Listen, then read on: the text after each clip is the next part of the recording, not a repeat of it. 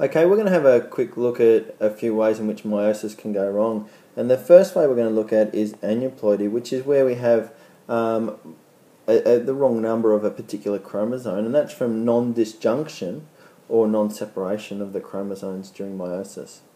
The next way is polyploidy, which is where we have the wrong number of the whole set of chromosomes.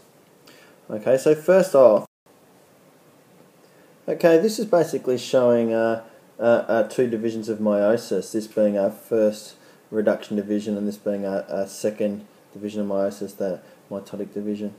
When meiosis is working properly, what we have is a homologous pair of chromosomes here. We have one of those pair go to one of the daughter cells and one of those pair go to the other daughter cells.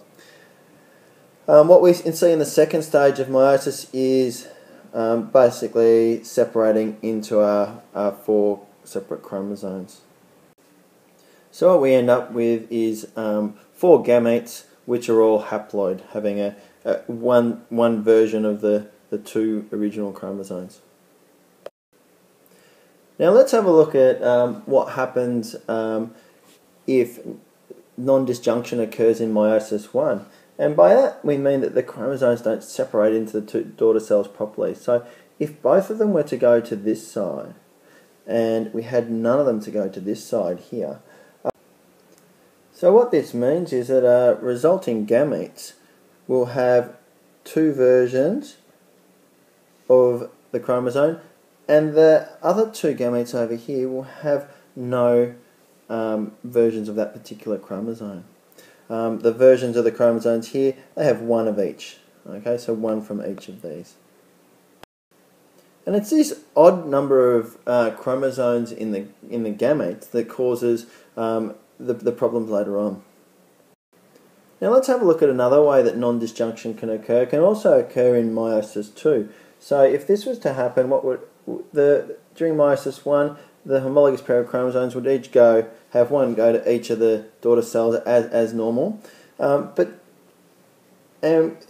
one of the cells might actually just go through the normal process, resulting in each of the gametes having one version of the chromosome. But what could happen in the other one is if non-separation occurs, that we could have this whole replicated chromosome going to one particular cell and nothing to the other. So essentially what we're going to end up with is a cell with two versions of the gamete rather than just the one, and a cell with no versions. Now let's just have a look at what would happen if one of these gametes was involved in reproduction. Presuming we had a sperm and an egg cell here, the sperm cell just has one version of that particular chromosome. The egg cell, however, has two versions because of that non-disjunction. So that means that the resulting zygote for that chromosome might have three versions. All the other chromosomes might have replicated normally, and you might have 23 pairs of chromosomes, 22 pairs might come out normally, but in that zygote, for that one chromosome, you have three pairs. And this is a situation we have in Down syndrome on chromosome number 21. And when people have an extra chromosome there, they have Down syndrome. Now this individual, or this cell down here, that has three versions of a particular chromosome is called trisomy. And we can also, I suppose, imagine what might happen if instead of the egg cell here having two versions of the chromosome, if it had none, the resulting zygote, instead of having its normal two versions, it might just have one version. And they can cause a whole lot of genetic diseases as well. Okay, let's have a look now at polyploidy. And polyploidy is when we have complete sets of the chromosomes. So we're not just talking about the number 21 or the number 13 chromosome, we're talking about the whole set. And if we remember normally that each gamete is 1N, and the resulting zygote is 2N.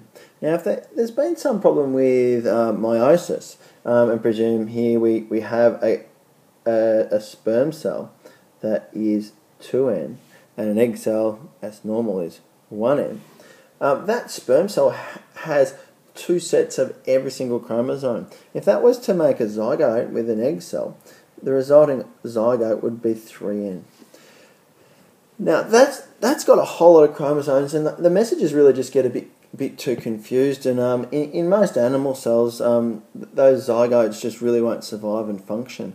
However, in plant cells, they are able to survive and reproduce. Not all the time, but occasionally. And usually they can't really survive too well with sexual reproduction, but they can have asexual and vegetative reproduction and continue to survive for a little while there. And that's called polyploidy. And triploidy is where we have 3 versions. Okay, good luck with looking at all these interesting things to do with meiosis.